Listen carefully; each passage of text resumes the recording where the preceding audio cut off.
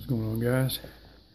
Just giving a little quick walkthrough of a 28-ton Toshiba carrier VRV system, or VRF system we're installing. We're redoing the entire 7th floor. Here's some of the wall mount cassettes. See some of the piping goes through this room. Pretty nice view.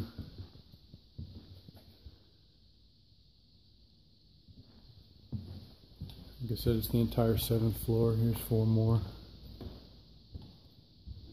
Same style. And they're remodeling this whole place, so this whole 7th floor rather. But yeah, wander into what used to be the kitchen. Here's some controllers. Basically have this set up as a zoning system. So that thermostat is going to control all 4 of these, and that's going to be a zone in there. Walking in here. Got another. You can see some of our piping. They didn't remove any of the old ductwork and didn't want to pay for it to be removed, so kind of made it a bear to run things. But here's a couple ceiling mount cassettes, not really not the inlay version, but this is going to have drop ceiling in here. You can see all of our piping goes through. I'm not sure if you saw, there's another thermostat for this zone. This is going to be like some sort of laundry room. I think they're going to have commercial and residential dryers and stuff like that in here, so they're going to be putting in a doorway here.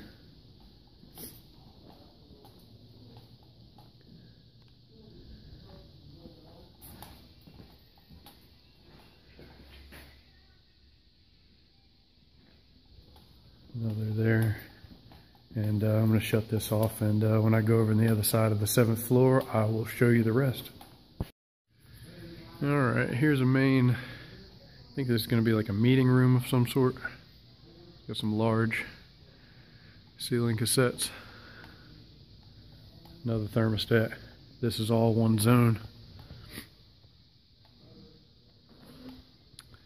And we're just in the process of wiring things up now. So it's going pretty well. I'll show you the bathrooms in the hallway too. Small cassettes in the hallway. Another small cassette down there. Bathroom, men's bathroom. Small cassette in here.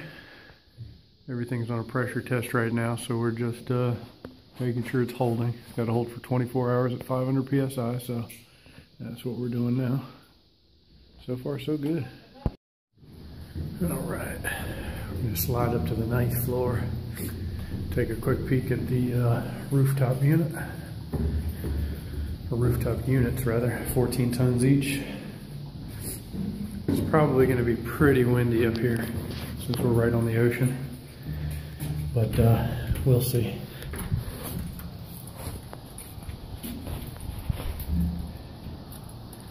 We're in the process of pressurizing everything, checking for leaks, retightening flare nuts, stuff like that. So, but there's our condensers.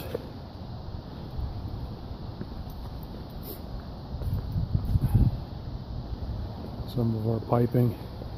A lot of this is done in Zoomlock, some of it's brazed, and just depended on the particular area and the fittings and things like that. Can't stand that the electricians butchered that hood right there, because this is no longer in use, and they wanted us to use it as a chase to get our line sets up on the roof. So we drilled through there, and yeah, electricians didn't feel like doing the same, so they did that garbage there. But what can you do? You can only control what we can control. So, but yeah, pretty damn nice view up here. Again, we're on the roof of the 8th floor currently.